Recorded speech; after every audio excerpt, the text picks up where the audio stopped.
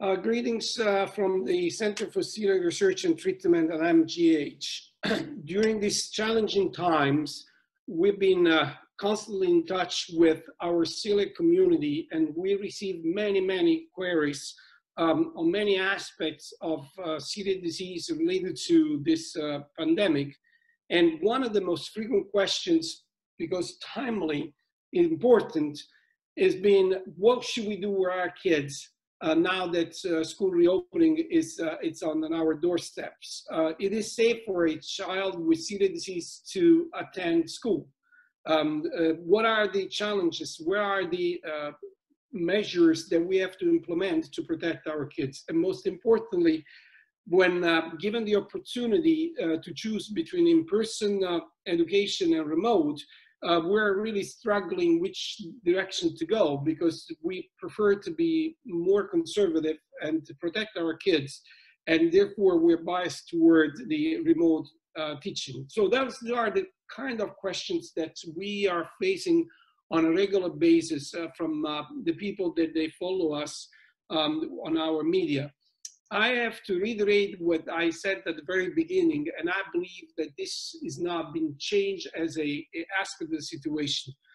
Provided that celiac disease is well controlled by a strict gluten-free diet with no symptoms, no antibodies positive, everything is fine, and so on and so forth, people with celiac disease, including kids, are pretty much indistinguishable from the general population.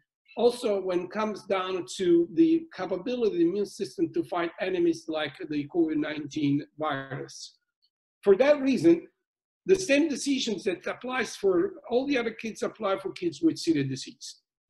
Said that, I understand that there are additional challenges when it comes to attending school with the kids with celiac disease, particularly for the lunch needs, the fact that there are some schools that they don't provide lunch during the first phase, or if they do, would not provide the lunch in cafeteria. That can be a good thing or bad thing, depending how you see the story and how you evaluate this.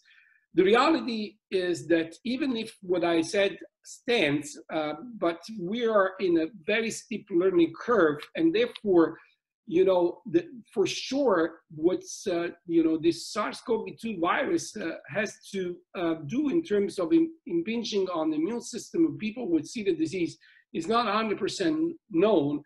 And a while ago, we launched a survey among people with celiac disease to see what is the rate of attack of the virus among celiacs. And we're elaborating these data, and as soon as we have some more firm results, we will definitely share with everybody.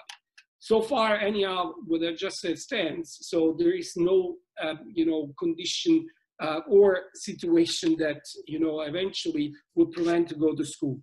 The reality of the story is that, like any other kids, we need to make aware everybody, and we've been publishing this, and this raised a lot of media interest, that contrary to our early belief, kids are not spared by the infection. They can be infected.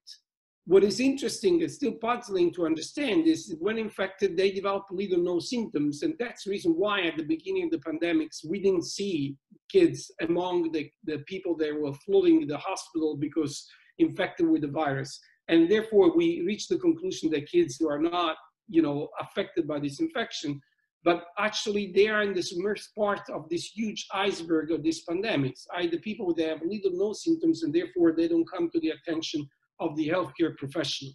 What that means, we don't know yet. The fact that they have a lot of viruses in their upper airways, the fact that they have the receptor for the virus that we know before, the fact that they mount an immune response against the virus, all suggests that they, not only are infected by the immune system, see the enemy coming in and react accordingly.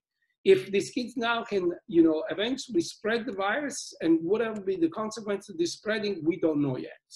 And this, of course, applies to kids with celiac disease. So to summarize, we are not here to suggest if you send your kids to school or not, because this is a decision that really requires a variety of variables to be considered, including how hot the area where you live in terms of pandemic, what kind of measures the school is implementing, what reassurance the policymakers is giving to keep the kids and the teachers safe. But assuming that the decision is to send your kids to school, you need to be aware that they can contract the virus, and once contracted, they can possibly spread the virus. We don't know if that's the case. The only way that this will be minimized as a risk is what has been proved to be successful so far. So physical distance, frequent hand hygiene, and most importantly, wear a mask. If we send our kids to school and these three measures are implemented, I think that the minimum risk is worthwhile to be eventually considered in exchange to have these kids that finally can be capable to have an in-person teaching experience.